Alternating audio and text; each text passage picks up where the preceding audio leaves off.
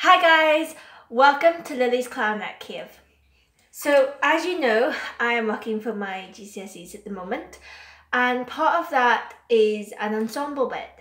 And the clarinet, it's not like it's a weird instrument, it's a transposing instrument, so it's sort of awkward with other instruments apart from the clarinet and other transposing instruments.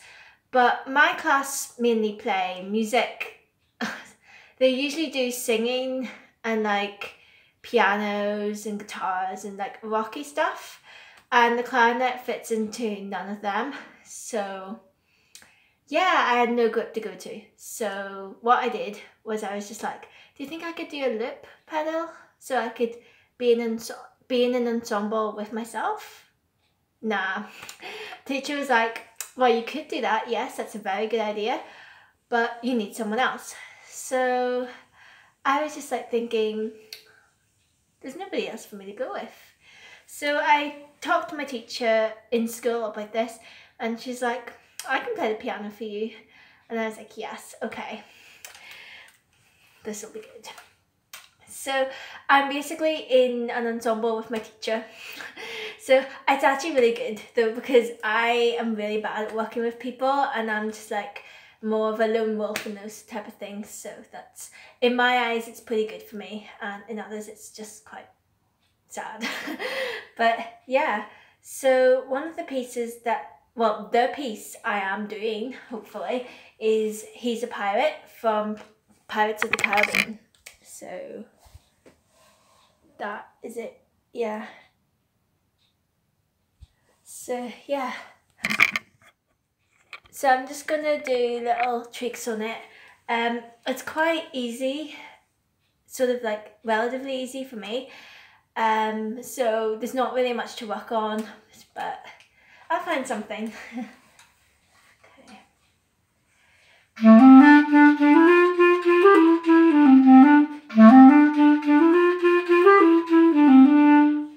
Okay, just warming it up. So one thing my clarinet teacher said to me was that my A's and G's are sharp, so like they're a bit on the sharp side. So what she told me to do was you cover all your holes like here. So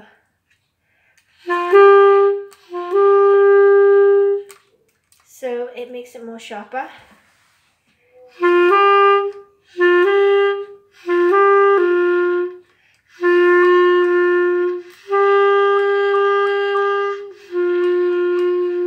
It's more noticeable in the G, but it can also be noticeable in the A. So that's just like a safety net. Just keep all holes down here, and then all holes covered here and here.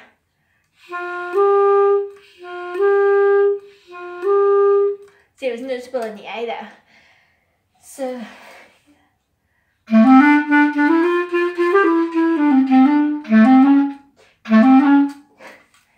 but you have to take all fingers off when it comes to other notes like the E.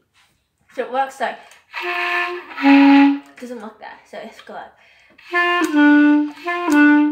that. So yeah.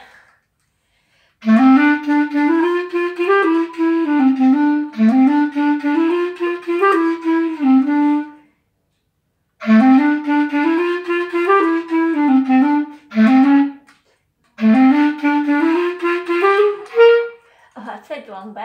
Okay, I'm just going to repeat one section and not go on any further.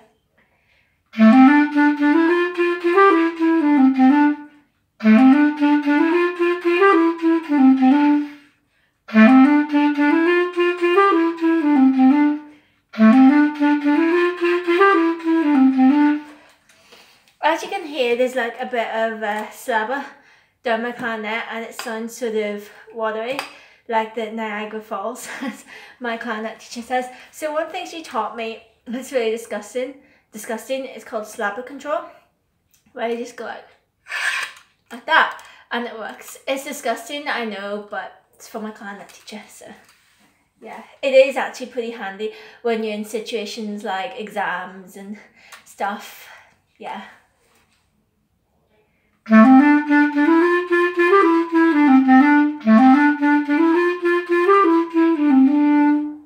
And it's good to get into the swing of it, like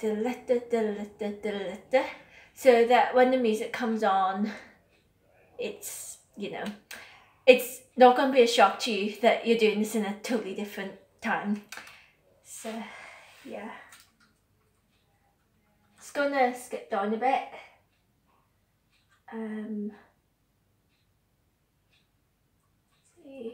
Oh yeah, it's a trick key. So from F sharp to D sharp, you usually go like, and you have to do it really fast, and sometimes it can be really awkward. So without the trick fingering, it's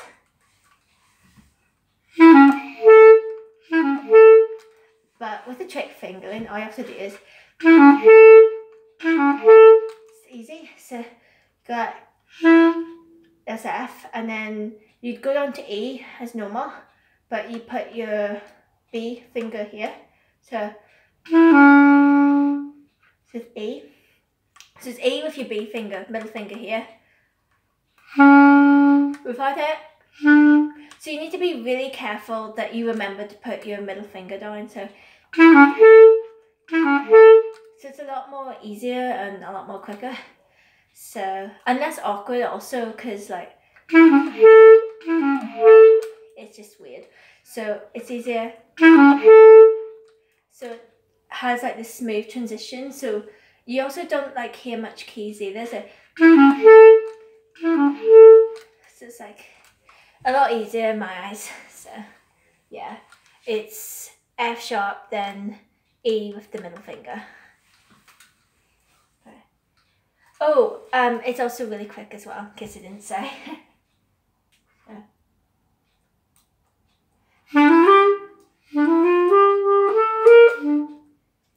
Oh, in case you haven't noticed, I'm really bad at picking up in the middle of things, so I'm just gonna go to the start of a phrase.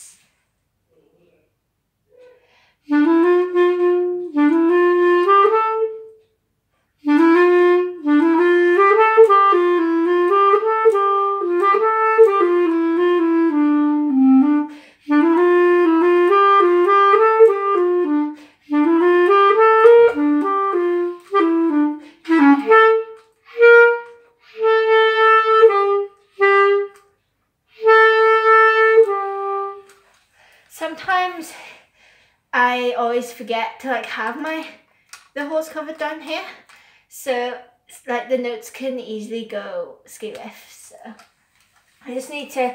It's just something I need to remember in terms of that.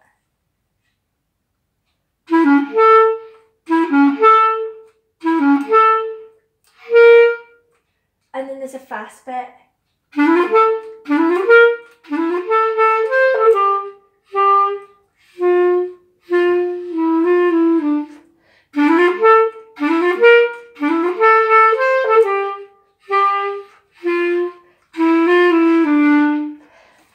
So yeah, that's me done tweaking at that piece. The rest of it is actually quite straightforward. So yeah, I'm gonna put it up as a practice piece on YouTube sometime soon. Don't hold me on that, I'll probably end up forgetting it. And yeah, that's my second vlog done. If you have any suggestions on like any challenges or anything like that I can do on YouTube, please say, because I'm new to this and I have no idea what to do apart from vlogs. So if you know of any cool clarinet challenges or any type of music challenges, like just suggest in the comments below. So yeah, hope you enjoyed that, guys. I'm from Lily and Lily's Music Cave. Wait, that was wrong. Wait. From Lily's Clarinet Cave, goodbye. I think that was it. Bye.